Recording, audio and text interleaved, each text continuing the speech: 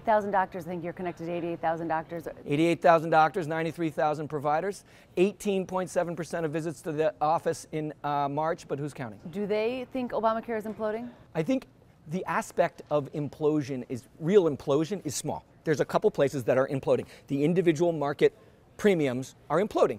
Do you think you could fix that without blowing the whole thing up? Do you think there are some counties that they're not going to have any choices? I mean, you've got insurers pulling out of Let's the not kid each other. There are no choices. There never were any choices. All those products map back to 5 companies, right? And those 5 companies are only allowed to offer one product.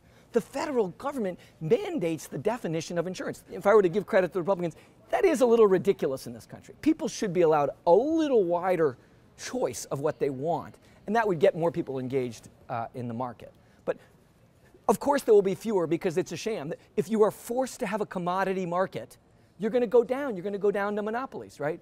Any forced commodity market goes down to monopolies. We've seen, you guys cover it in everything, in grain, in tractors, and cars, and anything. Until a new player is allowed to bust through and shake things up from the outside, you're going to have gravitation to monopoly. Let's strip the politics out for a minute. Are there 3 or 4 levers that you could pull that you could just fix this thing?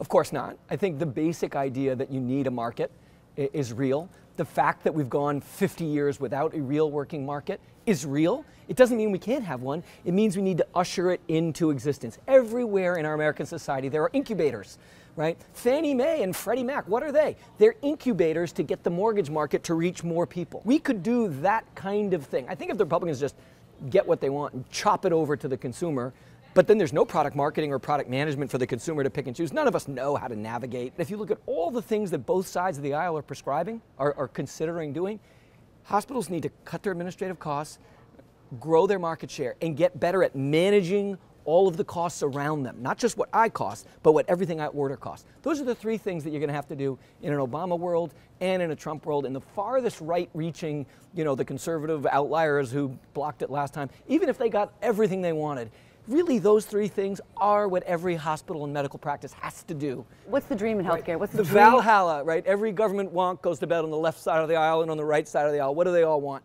They all want fertile, fresh, busy markets and a safety net. And of course, the 2 conflict with one another. A safety net means I'm going to buy this no matter what. So you don't really have to give me a good deal, because I know that you got to give it to me no matter what, right? The flip side is, I'm going to let Joe die here unless you give him a better deal. So the Valhalla is something in between.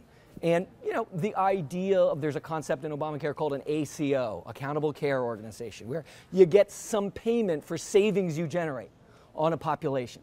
The whole Medicare Advantage program is premised on the idea that, here, look, I'm the government, I suck at this, here is the $1,000 a month it costs me.